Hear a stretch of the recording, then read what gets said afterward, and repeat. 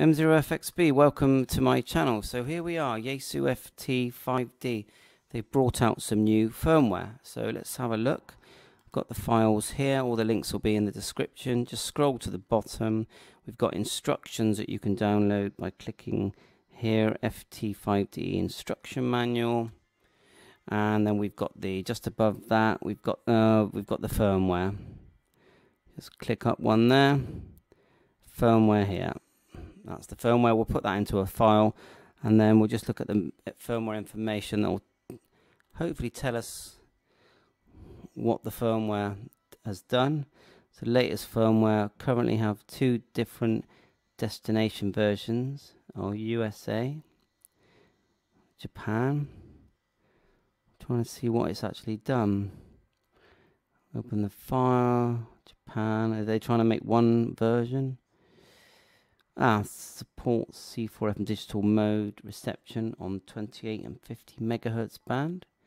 The volume settings for the main unit speaker and for the Bluetooth headset when connected are memorized separately, so that an appropriate volume is provided when switching between Bluetooth and the main speaker while operating in normal VFO and memory mode. With the function menu on setup menu, pressing the PMG key directly shifts to PMG mode. Similarly, after operating the function menu or setup menu from PMG mode, press the VM key to directly switch to VFO or memory mode. Set the backlight to always on when an external power supply is connected. Fix the problem that all reset cannot be performed when a password is set. Oh, interesting. Fix the problem that changing error is intermittently displayed when charging error, the main unit. Other function improvements as well. Okay, well, let's go ahead and do it. So we're going to get the firmware here, and we're going to send it to extract to a file that I've got. Click extract. There we go. I'm learning this as we do it, so if I make mistakes, get it wrong, let me know. You do this at your own risk. Please follow instructions exactly to the letter, because you could damage your device. So we've got the firmware files, we've got the instruction manual here. Let's find it. Main PDF. So we'll make that bigger. I'm just going to follow this step by step. Hopefully you can see the radio. I'll be checking like this just to make sure you can, because we'll be moving it around a bit. So if you see me do this, you know why. This is live Andreas M0FXB learning. So let's just go up. Now the first part, I'm not going to do the first part now. I've got the cable out of the box already plugged into my laptop. Which we're going to use. Now the first, it gives you just some information. Read this carefully. I'm using Windows 10, and I should have all this already. The Net Framework 3.5, because I did it for the FT3D. So I'm going to skip past this, but you read through it very carefully, see if you need it for your version of Windows or whatever you use. So we're going to go straight to the USB driver section. So just check that you can still see the radio, because there you go, get it as it should be. Right, so we're going to just going to go for it. Go straight to the file, and see what we can do. Sorry, my stand is a bit wobbly. There you go. Just get that correct. Right, let's go straight to the file. So we'll go to the file section here. Find the FT5 firmware file. We've got all the files here at the top. There you go. Now there's the USB driver there separately. So what I'm going to do is just double click FT5D main. Click yes here. I'm going to click USB driver install. I have not connected the cable yet. So USB driver loading. We'll do this live, fast forward if it gets boring. And at the same time, we'll just be checking that I am recording as we go along, which we are. Okay, click install.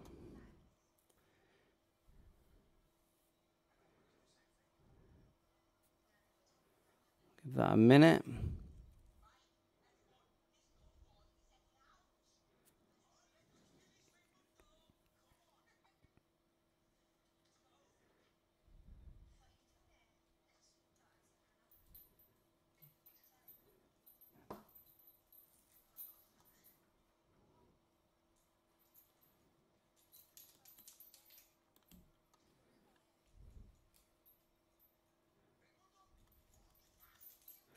Right, there you go.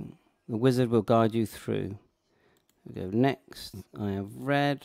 Go install. Setup is configuring the install.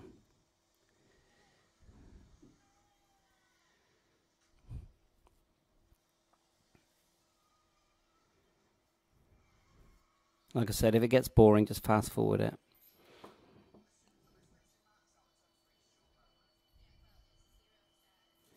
Right, how do you download and install the latest service packs and security updates for the product, blah, blah, blah. Right, so we're back here again. So in the end, what we've done, we've turned the radio on. Then we turned it off. Plugged in the USB cable. Took the battery off. So the battery's off. We've got our DC cable here. The device is off. We've flicked the switch upwards as per the instructions. So we got the switch in the up position. Okay. No, it's a bit of a mess. Now we've plugged in the DC cable in the side here.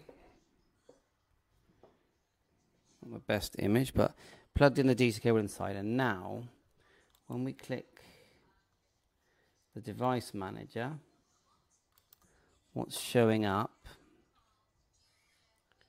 is further down, Renesas USB development tools.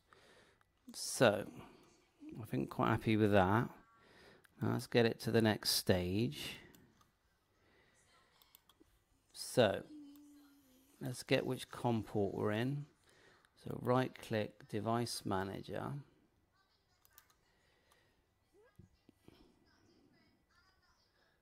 So where is it? Renesas, double click that.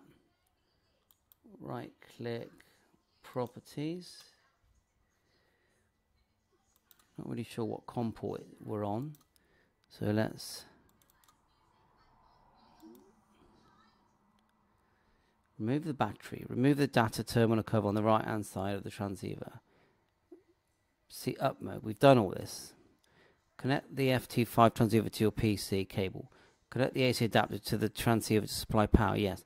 After the preparation, press the OK button. Yeah, and it's come up and it's showing the correct, driver. Well, firmware version, which is this. And we're going to click OK. And then fingers crossed, it's going to update. It does say it takes a few minutes. Right, there you go. So that's gone in. Firmware OK. Right, now we'll do what it says now. Disconnect the AC adapter from the thing. So we'll pull that off. Disconnect the cable from the transceiver. Change the program switch back to the middle, which we will do.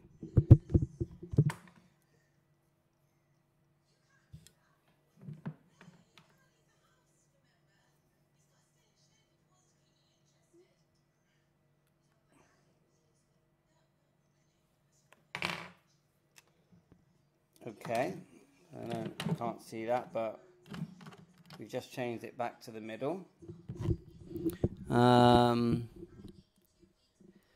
Attach the cover, yeah. Connect the AC adapter to the transceiver and perform an all reset. All reset, you just push all three of these buttons here down. So you turn it off, push the, I know it's fiddly, but get these three buttons pushed. And then turn it on. And then you get the option there to push an all reset. I'm not going to do it now because I've already done it. So if we just go cancel for now. And then hold down F menu, go to display, software version. Look, you'll see it's 1.10, and as far as I can see, that there isn't a sub version update for this. It is literally just the main version that you're updating. So yeah, I mean, you know, be careful, follow the instructions. I'm just learning as I do this. So 7.3, hope this helps.